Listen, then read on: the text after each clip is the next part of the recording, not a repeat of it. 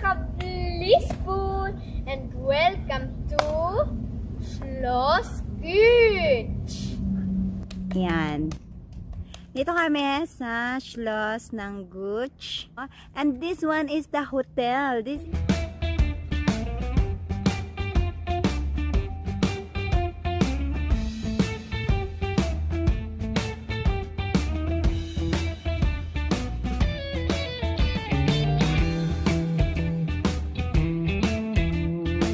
going to ride on the van.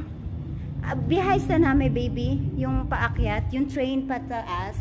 Bentley. Bentley. So we're going to ride on the Bentley here.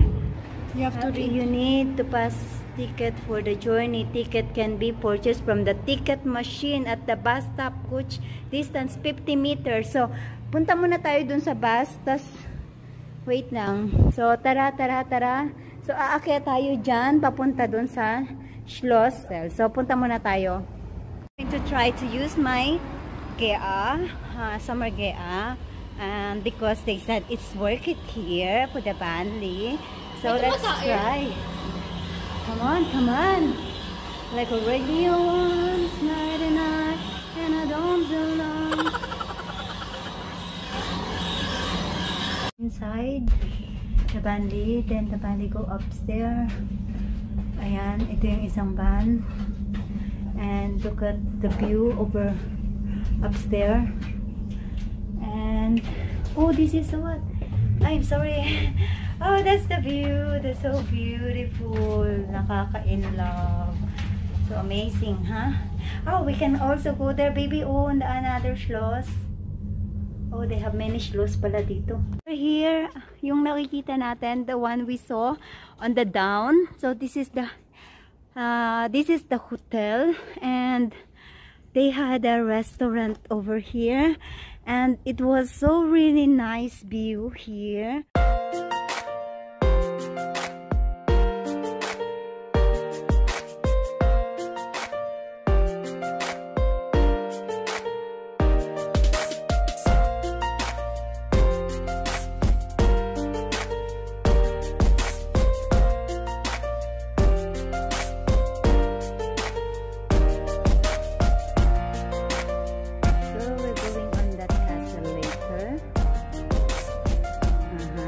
Here we're going there and to see again the beauty of Lucerne.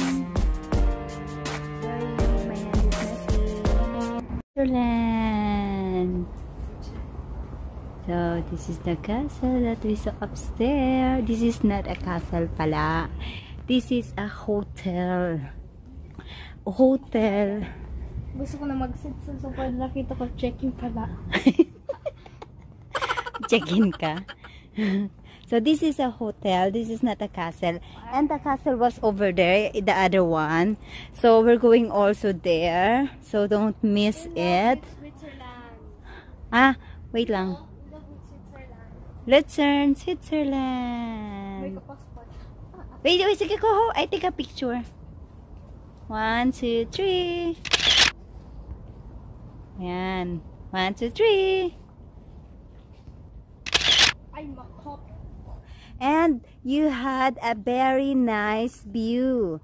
As you can see here, yes, you can see the whole city of Lucerne. So if you're going to stay here, it's so nice because every morning this is what you gonna enjoy. Your eyes gonna fall, you gonna fall, and your eyes was so satisfied for what you gonna see every morning if you are going to stay in this hotel. So nice. Pray pala na. Ginano pa natin. So pasok tayo dito sa isang castle niya. Ayan, parang cave. Ayan. So, tingnan natin what is in here. Ganyan talaga kami, mga explorer. Si Gia natatakot. Always lang pong natatakot. Kala ko naman kung anong meron dito. Ay, siguro nga baby, ito yung mga kulukulungan before. Ayan nga, oh, mga kulukulungan nga to before siguro. Tapos ngayon, ginawa na lang ano. Kala ko naman may cave. Yung pala dito lang tayo lalabas sa ating dito sa ano. Ito pa down na yan. Wait lang.